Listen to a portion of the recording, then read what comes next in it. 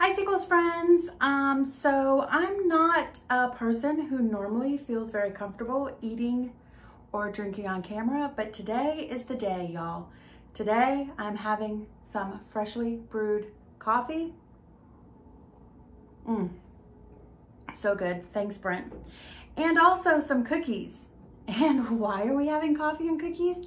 Well, because I found, and maybe this is just a chubby girl antidote, but I find that all information, even bad information, can go down well with coffee and cookies in hand. What bad information, you ask? Ah, yes. Today is the day we talk about December sales. Hi Sequels friends, if you are new here, my name is Heather and I am a part-time reseller across various online platforms, and I use this YouTube channel to document my journey, specifically my new journey, which is revamping my slowly dying reselling business. Why is it dying? That is because I have done nothing dramatic with it over the last 9 months to a year while I was working outside of the home. If you saw my last two sales recaps for October and November, you know that I have started off strong. I have listed a bunch of stuff in my death pile, and I ended up putting in my pocket at least $1,000 each of those months, which is pretty impressive because the last month before I started revamping my business, I had made a measly $50 in reselling. Then comes December. Overall, for the month of December, I sold 39 total items. And my total sales, that is everything, including everything, all the money that I brought in, was $1,235.71. Those are gross sales. Net sales, you have to take out shipping costs, platform fees, and cost of goods. So once that is taken out, I ended up actually putting in my pocket, being able to move over to my bank account, $822.19. That is about a 23% decrease from the numbers that I was bringing in for October and November. And as of last year, it is actually an increase because last year I made $542.48 versus the $822.19. So not really on the track with where I have been since I've started revamping my business, but definitely better than I was at last year. Overall, my ROI came in at 67%. That is my return on investment. That means if I make $100, then chances are I'll put 67 of those dollars in my pocket.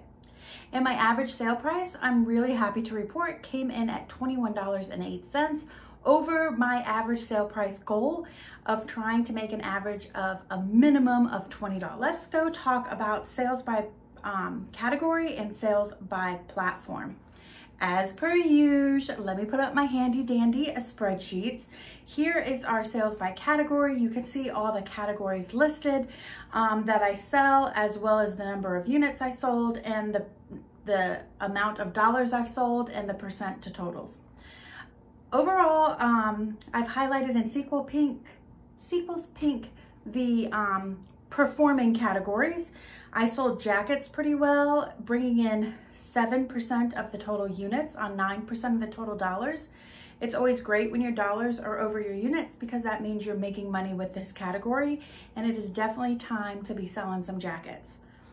Next up are shoes. Shoes is always a really good performing category for me, and it's picked up because I just got a thread-up shoe box, which you may have seen the unboxing for. Overall, I sold 11% of my inventory in shoes and 26% of the total dollars, and you'll see why, as there was a pretty high price pointed sale in that category. And then last up is tops. Tops is always in the tops of all of my categories. They perform well, but they do not make me a ton of money, but it is a necessary evil to the business to move goods that don't necessarily reap a lot of financial success. And I did 11% of the total units on 5% of the total dollars. So let's talk about sales by platform. Put up handy dandy spreadsheet number 2, and same strategy. listing the unit sales by platform as well as the dollar sales and seeing which is the best performer. And the best performer by far this month was eBay. Could be because of the sales, could be because eBay is usually my best performing platform and maybe I'm getting back to my normal trajectory that I was on before. But I ended up doing 44% of my total sales on eBay and 47% of my total dollars. Another reason may be Poshmark just like died for me in December. It just died. It just became non-existent for a couple of weeks without having a single sale. Like, it was weird. It could very likely just be me. I know that us resellers will try to find reasons for things when there's not always reasons there, but it would put my mind at ease to know if anybody else experienced that. On Poshmark, I did 28% of the total sales on 28% of the total units.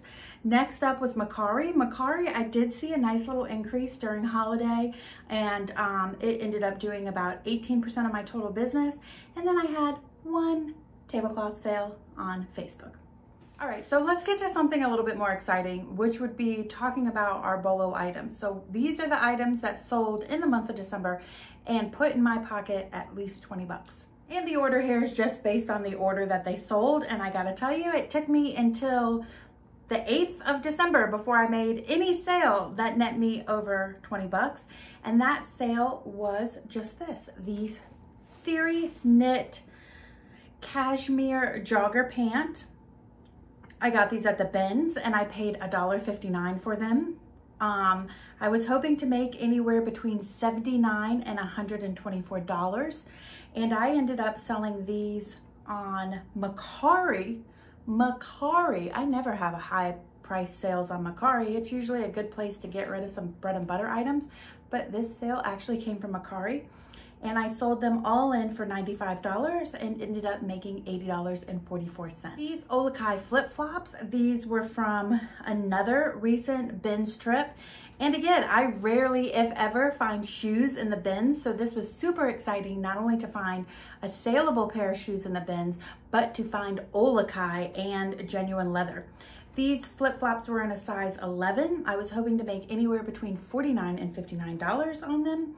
And I ended up selling them on eBay all in for $58.99 and put $37.81 in my pocket. Now here is one of those pickups that you pick it up, not necessarily based on brand, although if this is a BOLO brand, you guys let me know in the comment section below, because I picked this up entirely for material.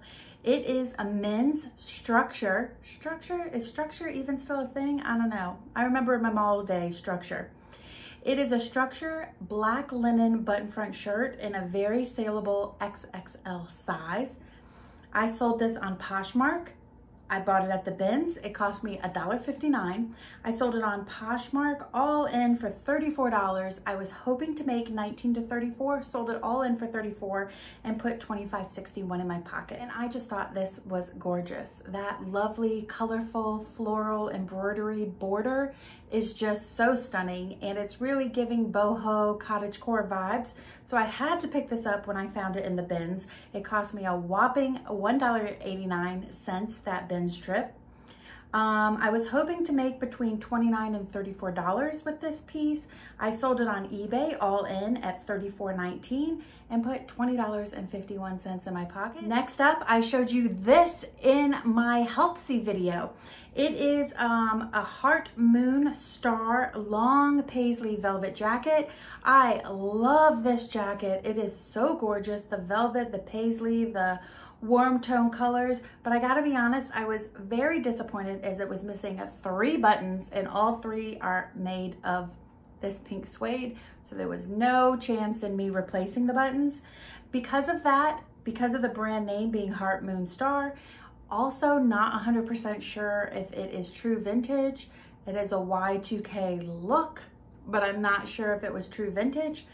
So I listed it lower and was hoping to make $39 to $59. Well, guys, I think it may have been a mistake because it sold very, very quickly, a day or two after listing, for the full asking price of $59.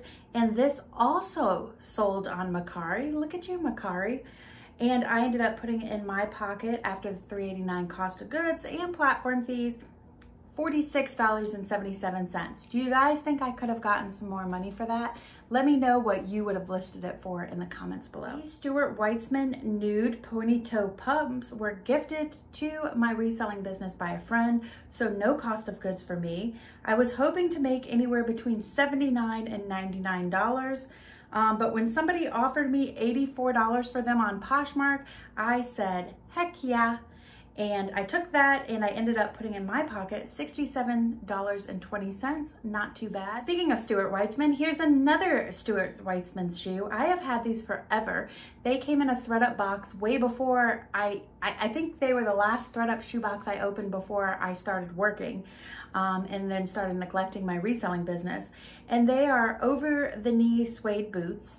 I know over-the-knee boots are kind of not on trend, but we also know there's plenty of people who love skinny jeans, oversized sweaters, and over-the-knee boots. So I was hoping that these would move. I had them, I paid $5.70 for them, like I said in the ThredUp box.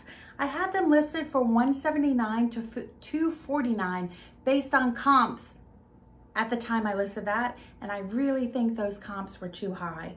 When somebody offered me $186.75 all in, including shipping on eBay, I took the offer and put $141.99 in my pocket. This came out of my personal closet. This is a funny story. These are my favorite types of things to sell. I purchased this sweater at a thrift store. Couldn't have paid more than $5 for it when I first moved to North Carolina. And I have been here now for 10 years. It's a little bit smaller on me than I would like. So as I do, if I grow out of something, I put it up in my closet. And if I grow back into it, I take it out. And I figured if it hasn't sold, it was meant to be. And if it sells, then it goes to its new home. Well, that is exactly what happened with this one. It went to its new home. So I listed it based on comps. I was hoping to get $29 to $49 for it.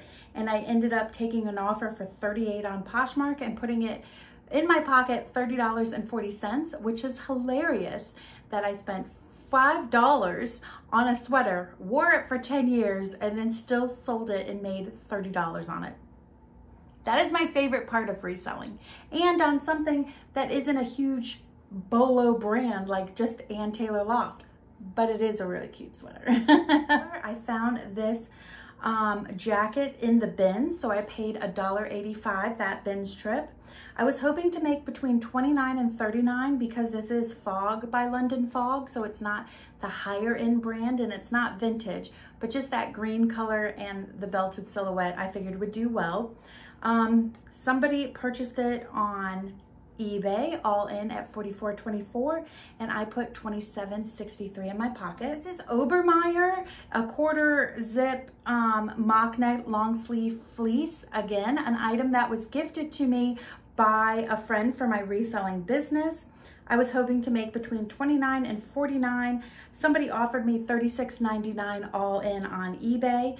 This is now $12.21. So pretty much at this point, if you're offering me money for anything that's in my closet, I am accepting that offer. It doesn't matter. Please help me make some money because I knew at this point I was not gonna make my December numbers. So I took the offer for $36.99 all in and put in my pocket $23.41. These lovely Tory Burch Areva ballet flats you will recognize from my recent ThredUp shoe box unboxing.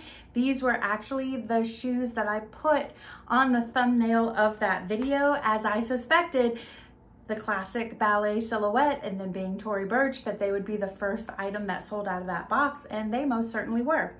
I was hoping to make between $49 and $69 on these shoes, but when somebody offered me $50, as I said before, we're getting to the end of December, I'm taking the money. So I took the $50 offer and ended up putting in my pocket $33.58 after platform fees and the $6.42 cost of goods. And that is it. Those are the big old BOLOs for the month of December. Like I said, some pretty solid BOLO sales. Sold a lot of bread and butter, but just not what I would call a ending fourth quarter strong by any means. Thanks so much for tuning in, and I'll see you next time. Bye.